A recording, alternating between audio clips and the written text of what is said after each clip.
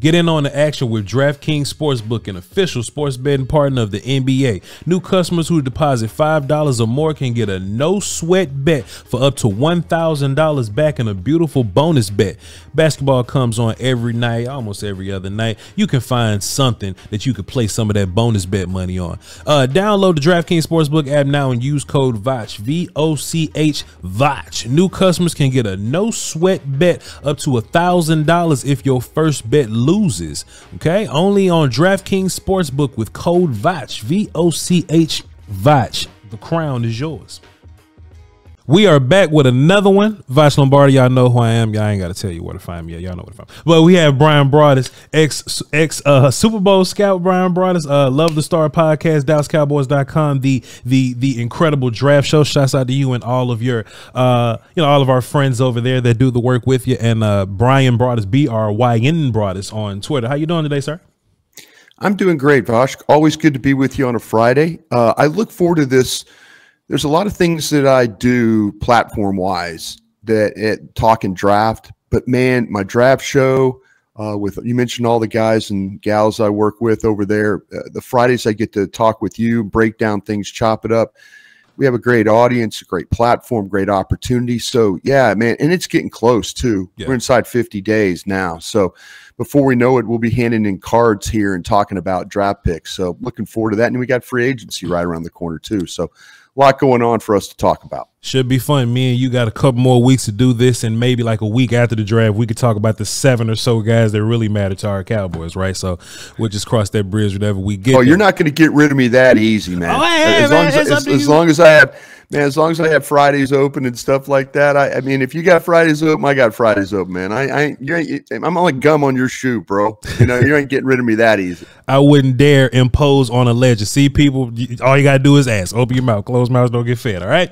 Let's get into some work. The people came here for some work. Let's do this. I got a question for you, Bryan. But before we get into this, so Daniel Jeremiah dropped his top 50. It's like a post-combine top 50. It's very media-y to, the combine happens. Hey, here's a direct reaction to what happens after the combine, and big change happens, Bryan. And I was thinking about this big change, and maybe I shouldn't be as old manny about this or whatever, right? But I feel like we all get the same film, and the film doesn't change over time. But when you look at media scout boards, their boards are constantly changing. It's very volatile, Right. But I'm like, damn, man, like Tyler Guyton was a top 3 tackle for you here, and no new film came out, and all of a sudden he way in the back where I thought he would go. And Patrick Paul is not even on your top 50 where I thought he would go. Like, no new film happened, Bryan. So I want to ask you this. You actually ran a real draft war room, right? This is media scout stuff. So shouts out to Dan Jeremiah. He does fantastic work, right? But how much does for a real team in the NFL, how much does a real draft board fluctuate throughout the year? Very little. What happens is a lot of these scouts, what you do is when you get together and you put your board together, you get these scouts, and there's a lot of scouts in there that are seeing these players for the first time. And you're always having to present your guy. You're always, okay, it's your area, it's your guy. So you present that player, you watch the tape, you get the medical, the combine, all those things happen. Your board will fluctuate only if the medical information, if Jim Maurer, the trainer, Britt Brown, for example, they come in and they say, listen, the medical is not good on this guy. Example, Peyton Wilson from North Carolina State, the linebacker. Okay. So if you get medical information, you go into the school, you've got the evaluation, you think he's a hell of a player. You've watched the film, you've done the interviews, you've talked to the kid, everything about him is super positive.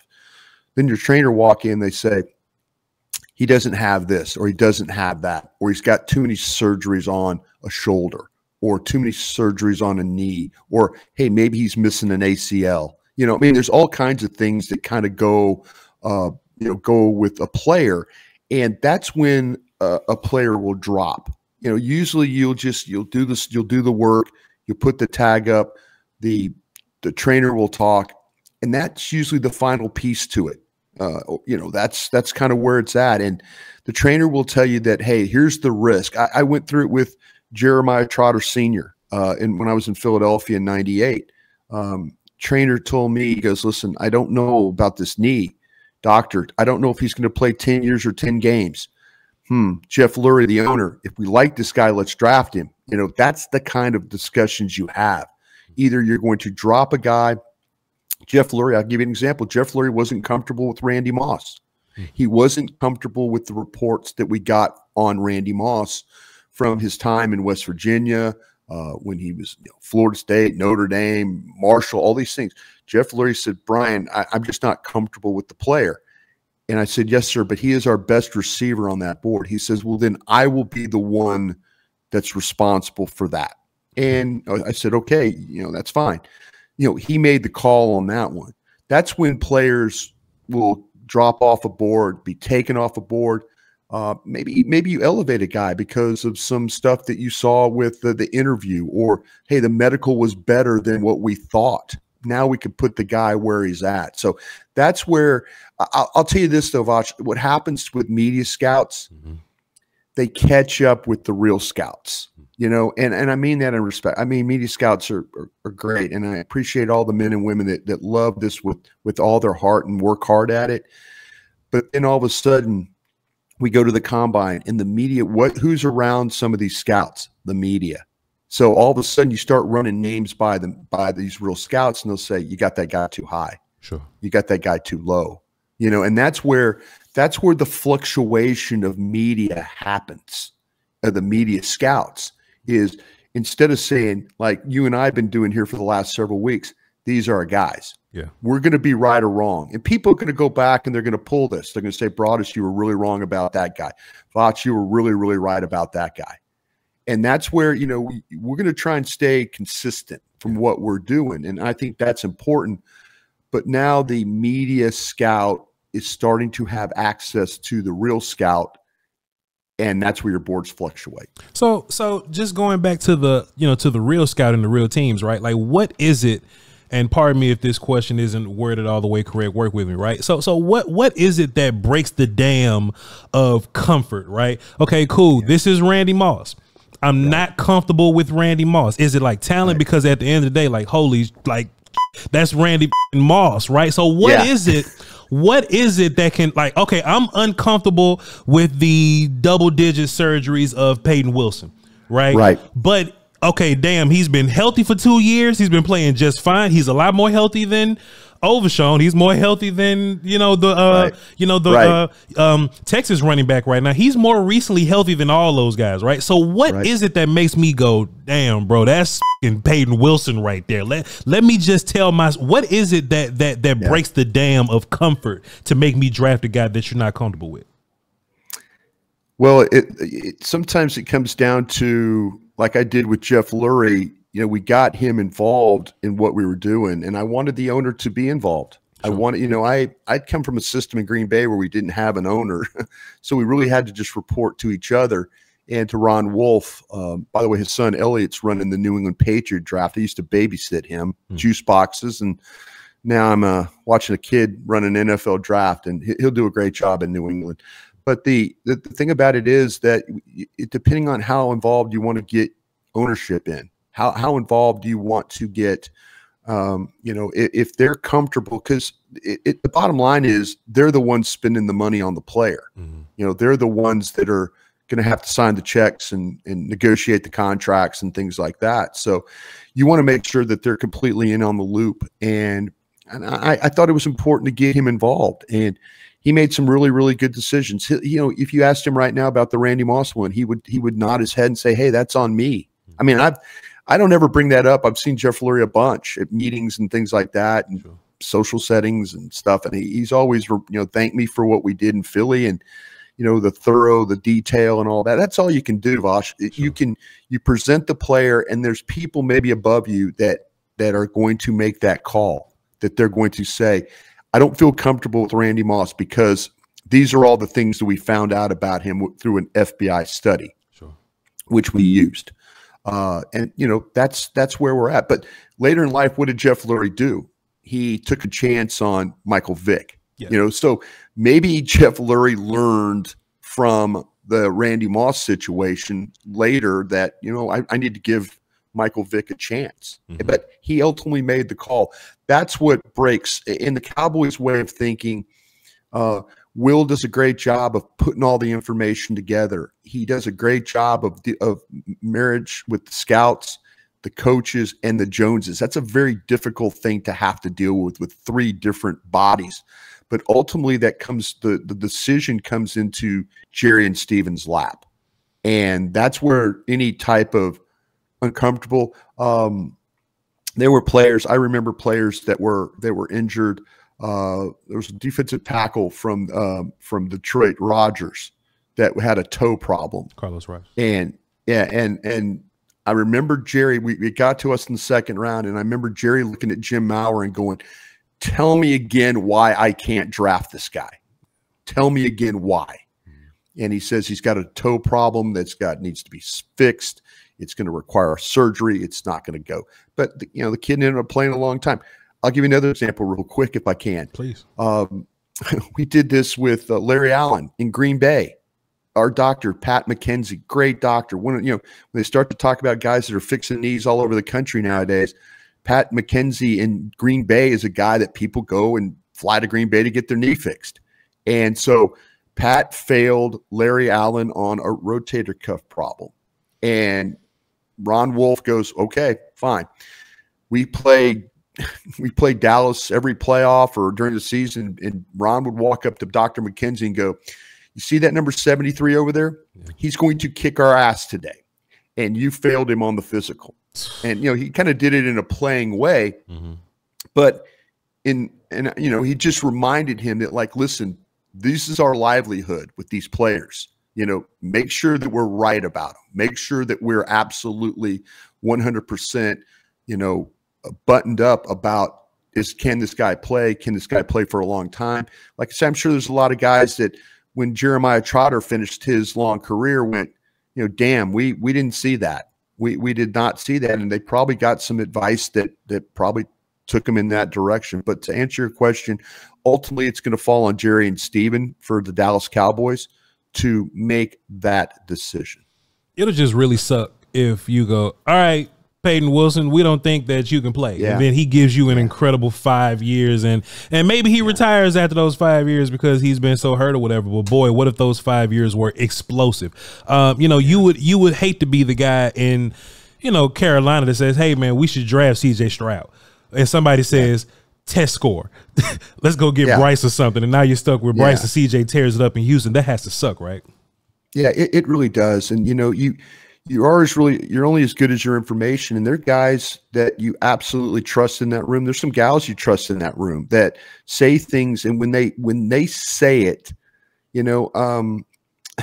I remember like drafts where coaches spoke up, and I thought it was out of place. I thought it was out of place. Steven Jackson, I'll give you an example.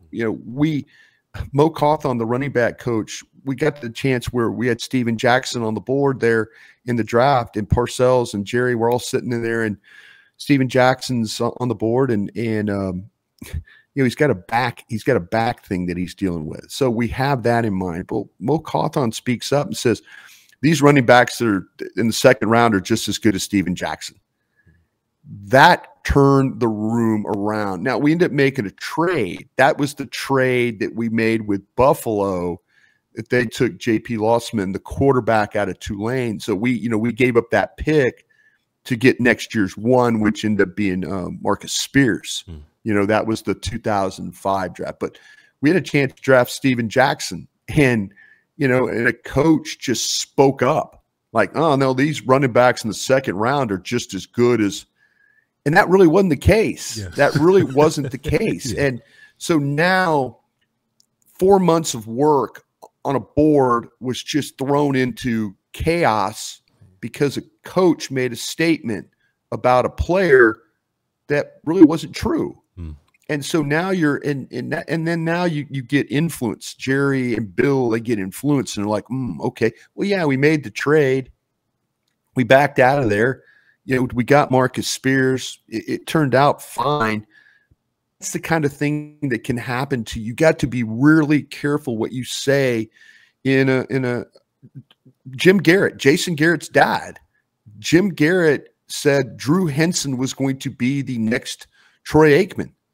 He said that in a meeting. And we were all sitting there, and Sean Payton looked at me and goes, he's out of his damn mind. And I go, what's, and we're all kind of looking at each other like, what just happened? And all of a sudden you could see Jerry, glasses on the end of his nose, looking over the top of the glasses when he heard Troy Aikman's name and Jim Garrett say it. All of a sudden you're like going, whoa, what just happened here? And I remember Sean Payton going, this is not going to work. This guy is not, and he was the one coach. He was the one coach that we had that, you know, when everybody went around the room, Sean Payton goes, this guy can't play. I'm sorry. And it was that's everybody goes, okay, thanks, Sean. Appreciate your insight. Well, we're going to move on here. So that's the kind of things you have to be careful of who gets influence. And sometimes with Jerry Jones, whoever gets to him last can influence what direction. And the Cowboys have done a great job. If we've seen War Room Cam with, okay, Ryan Shazier goes off the board. They're handing in the card. Robert Blackwell's got the name on the card. They're handing it in. Steelers take him. Okay, now we got to pivot. You know, all of a sudden, Johnny Manziel's on that board. And then, you know, Steven goes, well, yeah, so is Zach Martin. And we got Zach Martin's tag higher. You know, that's what we're going to do. And then everybody's quiet. And that's when it's hard in that room, is when it gets to the point where Jerry speaks up. And you're going to see people with real conviction. You're going to see Will McClay. And Will McClay stepped up for Mozzie Smith. We've seen that. You know, when the decision makers step up, that can either affect the room in a really positive way or take it in a direction that can maybe take your draft into a place you don't want to go. So do you think that's, and look, chat, everybody watching right now, we're gonna get to this top 50 board, but this is good stuff, right? So Bryan, so do you think, and look, man, shouts out to the Joneses, they've done great things for you and all that, right? But do you think that's sort of a disadvantage that Jerry and really, honestly, all of them, right? Like they're delegators, right? Like they're going to someone else for an opinion. If our GM was a football guy and they say, hey man, Drew Henson is Troy Aikman, and instead of him going, he Troy Aikman for real, he goes, you out of your damn mind. He ain't no damn Troy. So would it benefit you more? Because I tell people this all the time. Jerry can act like he's GM for real, but he's not watching film on 6-round picks. He's not looking at it, you know, oh, Kendricks just got cut. Let's go watch some film of him, the linebacker Kendrick. He's not watching film on those guys, right? Do you think that that's twice the problem or twice the detriment that we're dealing with, that our GM isn't like super active football guy to where he can watch film on Drew Henson and say, man, you must be damn crazy. This ain't Troy Aikman. I learned one thing about watching film with Jerry. The thing you had to do was you had to kind of describe the player you're watching and compare him to another guy that he might know. Then the light bulb went off for Jerry. It's like, oh, okay. See, that's where I think you know, that they try really hard. You're right, Jerry will sit in those draft meetings, though. He will sit there. He will listen. I've seen Stephen Jones challenge a scout, several scouts. And like a scout would say something, then the next day come back and say something completely different. And Stephen go, let me remind you what you said yesterday. Let me remind you of this. And so all of a sudden the scout will, you know, crawfish, and if you know anything about crawfish they swim backwards. You know, they go backwards. And so that's the biggest fear that you have going in there. But yeah, when Jerry heard Jim Garrett, who he trusts, when he hears Drew Henson, Troy Aikman, and then you got Parcells, who wants the player too. Now you've got the there's the we're confirming it here. Here we go. That your scout that you trust just said that this is Troy Aikman. That should get your attention, you know. And then you got Sean Payton is the one going, these guys are full of S. No way. There's no way this guy's. But that's the, to answer your question. I kind of feel like I think Jerry's gotten better. I think in the early 2000s with us, we made so many mistakes, and I was sitting there. I'd come from programs where I'm like, felt like we did it the right way. and the way our boards were set up and stuff. But we listened to too many people. I think that was Jerry Jones's biggest problem. But now I think he trusts Will and the scouts more than he did our group. Sure. Jacob Rogers, USC tackle, 2nd round, played very little for the Cowboys. I'm sorry, I'm going way back for our listeners here, but I'm just giving you an example. Like Tom Siskowski, who found Larry Allen, who brought that to the board, and Jeff Ireland, who's went out with the Saints. We're talking about Jacob Rogers, and Bill Parcells is going on and on and on about Jacob Rogers. And Tom Siskowski stands up and goes, Bill, he's everything you hate in a player. He's everything you hate in an offensive tackle. What are we doing? Yeah. And Ireland's like, Bill, I agree with Tom. And Bill's like, no, you guys got the player wrong. And that's what happens. And then, so if you did have a guy like if Jerry's going to kind of go with the coach on that one. But I think now Jerry's looking at his scouting department like, wait a minute, they've been right a lot more than my coaching staff has been. And I think that's where Jerry has changed over the year. Jerry couldn't look over the glasses and call out Jim Garrett. Today, he might be able to call out Jim Garrett for that. Wow. Fantastic stories. One more thing. I'm sorry. I was like old man story time there. Brian, you good. I just want to ask you for one more story. Then we're going to do this top 50, I promise. Could you please tell the story? You told it a long time ago. Back in the day when me and you weren't peers, I was just a fan of yours, right? And I don't know where you told the story, right? But can you tell the story about Campo and no phones? And Jerry with no phones. Can you please tell that story for my platform, please? I'll try and do it quick here because I know we got to get to a list. We got you. We're in Wichita Falls.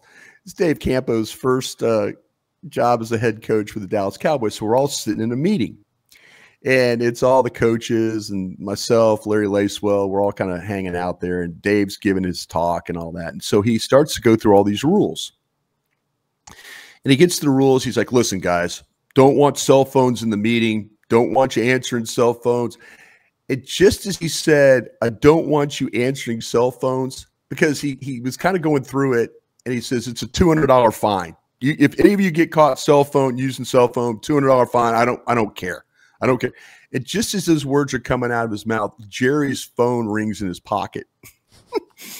And Dave's talking. Everybody hears the phone ring, and Jerry's got that flip phone. And he reaches into his pocket, and Dave kind of talking, and he looks over at Jerry. Jerry looks at the phone, flips it open, says, "Hello," and he switches the phone to his other ear, and he reaches into his money clip, and he takes 2 $100 bills out, hands them to Campo, puts them on the desk, and he just keeps talking.